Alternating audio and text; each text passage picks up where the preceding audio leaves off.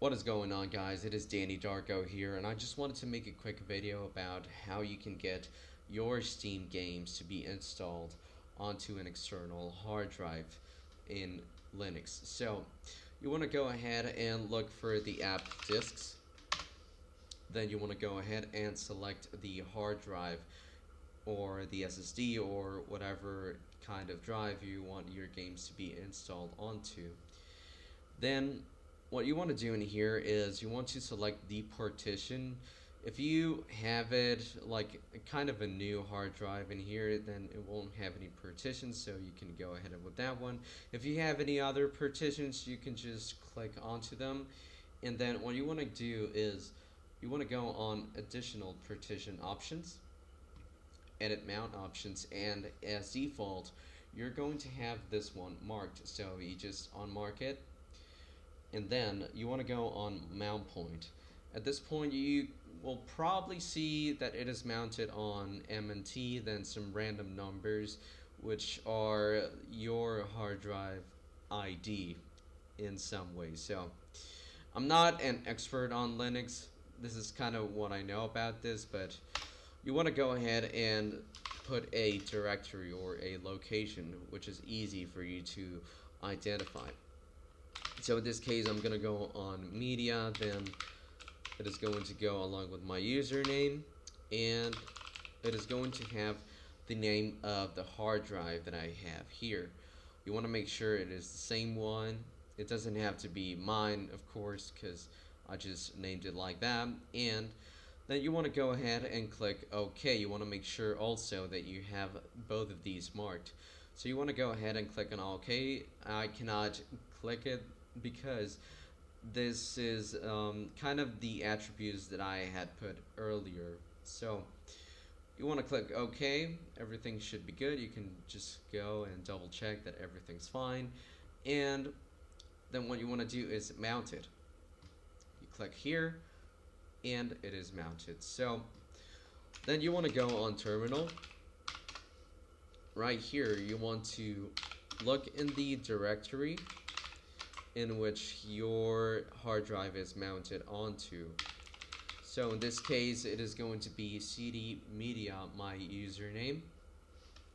Click enter, and then you want to go ahead and type ls to see what we have in here, what goes next after this location. In this case we have our hard drive or partition, and what you want to do is go ahead and type lsld, then files games or whatever name you set to the hard drive.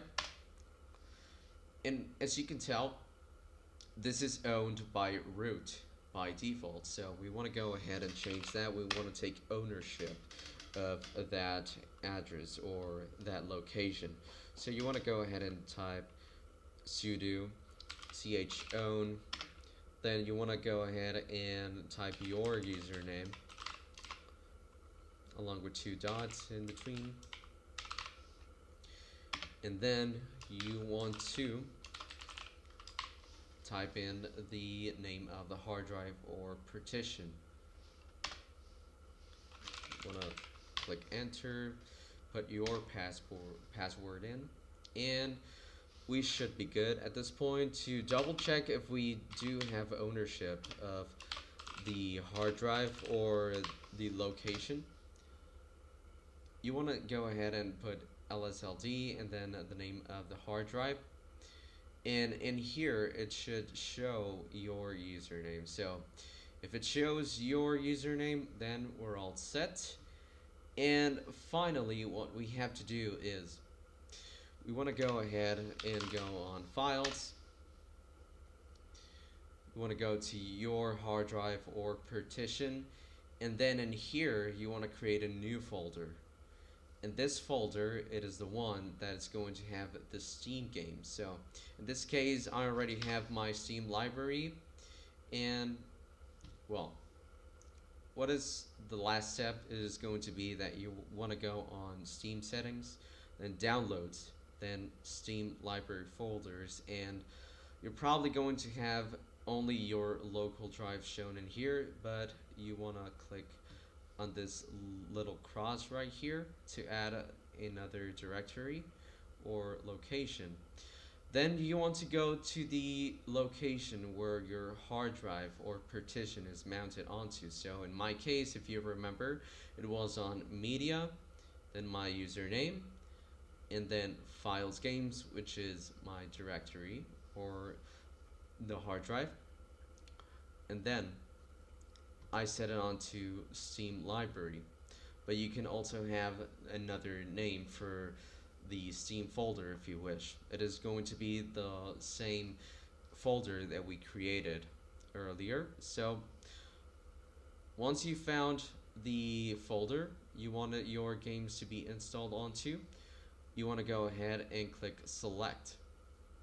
And now it should show in here that you have another hard drive, and then once you want to go ahead and install another game, let's say, I don't know, I want to install Black Squad, I don't know why, then you should already have the option to select the location where your game is going to be installed onto. So that should be it for now. If you have any questions, you can leave it in the comment section below.